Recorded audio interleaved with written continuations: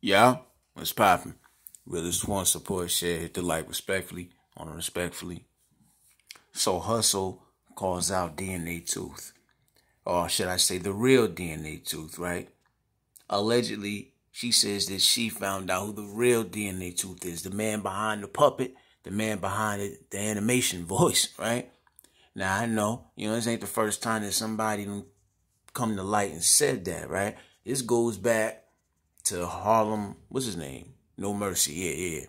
This goes back to No Mercy. He might have been the first one, or at least one of the first people who brought the real alleged information of who this person really was.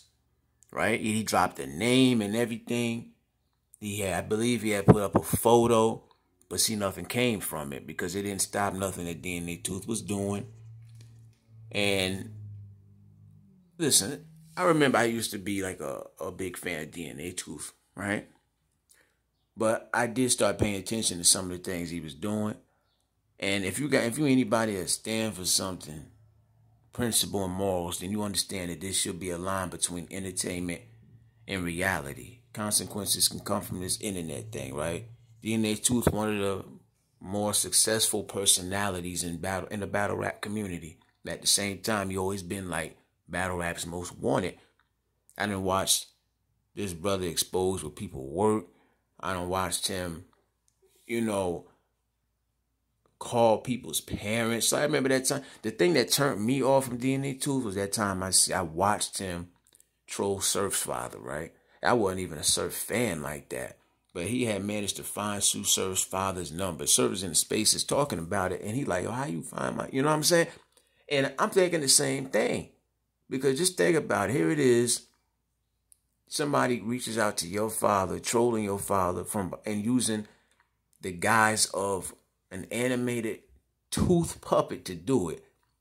You don't know who this person is. That can be looked at as, do I need to like watch my back? That can be looking at as a dangerous thing. Like, who is this person? If you can find that type of information with such ease, and I don't know exactly who you are, you know what I'm saying?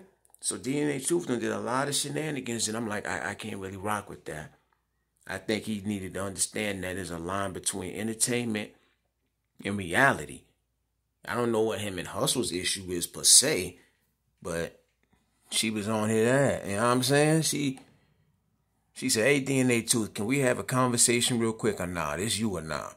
She puts up a photo, allegedly. She says that that's supposed to be him in that photo, right? She says, DNATooth, I found your real YouTube page. You wanted my attention, right? I had time today. Hey, DNATooth, I got your addy, right? Now, she might have been the first one to actually put out an address, but I noticed she covered it up with like a smiley face, right? And you know why? Because it's like this. I remember there was a time where Twerk had ran down on some dude and put hands on some dude because they thought that it was mistaken identity. Twerk was looking for DNATooth, and they had put hands on somebody who wasn't even him.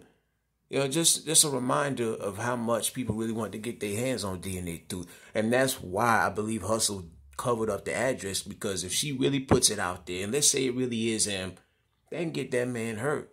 People don't forget, fam. People don't forget. And even worse, let's say it's not his address. Let's say somebody else lives there or whatever the case, right? And somebody else get hurt again over him.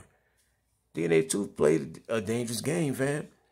And yeah, the quickest thing to say is, well, she not the first one to say she knows who DNATooth is. Man, please, that ain't the real DNATooth. But maybe she was on to something, because he ended up blocking her on Twitter. He ended up blocking her. You know what I mean? He's usually the trolley. He's usually the troller. You know what I'm saying? But in this case, she was trolling him and he blocked her. At the end of the day, I'm just say this. I don't wish anything on anybody. And I know a lot of people probably look at it like, well, this is Hustle. She got a nasty attitude about herself. Who cares if he trolls her and stuff like that, whatever. I get that and all that. I'm talking in general. There's got to be a line between entertainment and reality, fam. That stuff can come back to you. You know what I'm saying? Like, people don't take kind of that. You know, you got a man who is using an animated voice and a puppet. It's entertainment to us and others, but not everybody playing. Of course, it's going to be entertainment to people who are not being affected by what he's doing. Sometimes you got to put yourself in other people's shoes, because it could happen to you just as easily as it happened to the last person. People don't think about that, fam. This internet can get folks hurt. You know what I'm saying? But I'm going to just leave it as that, man. Realist. Leave your comments and thoughts on the situation. You know what I mean? I'm out.